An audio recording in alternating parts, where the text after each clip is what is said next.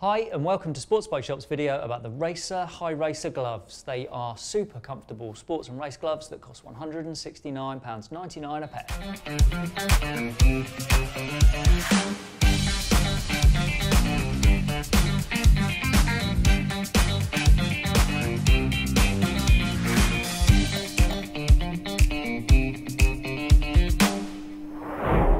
Racers, high racers, there's nothing flash about them, there's nothing fancy, but these are supremely comfortable gloves that are made from the best materials. Starting with the palm, they use kangaroo leather. The main strength of that is that you get more abrasion resistance per millimetre of thickness. So you get a thinner hide for more feel, but you get the same level of protection. These are mostly externally stitched, the seams are around here, which means that you don't get bunching of the stitching around your fingers next to your skin, with one exception, the most vulnerable seam around the thumb, which is internally stitched, but equally there, that's not quite so important for feel. The leather palm is reinforced in the key areas with a synthetic leather covering here and at the fingers where you contact either the handlebar grips or the levers. This silicone, you should expect that to wear over time, as I'll show you later on. That's not something that will last the lifetime of the glove. That's kind of sacrificial as time goes on. Around the heel of the palm, there's an overlaid section of cowhide, and then there's also these Knox scaphoid protectors, which are designed to make sure that your hands can slide out from underneath your body in an accident.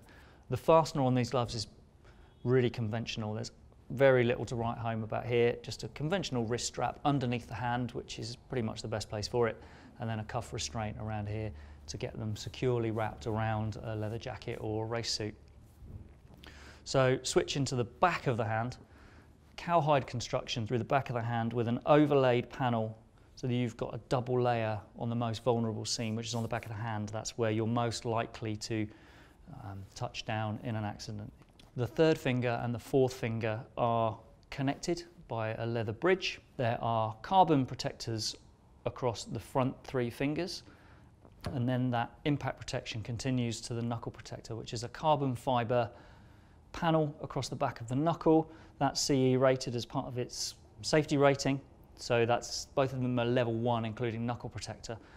That knuckle protector sits on what we call an isolation panel, so as you flex your hand and make a fist, that is able to move independently of the rest of the glove, which makes it more comfortable. If it's sat on one panel, you're having to stretch that leather as you make a fist.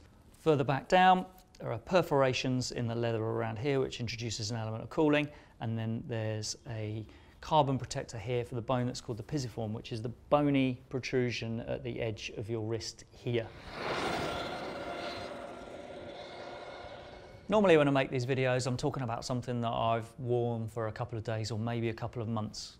But with the Racer High Racers, I've had a pair of these since 2013, and I've brought them with me so you can see what 7 years of use does to a pair of these gloves. I'm still using them to this day for summer riding, and actually on the second day that I had these gloves, I was on a track day.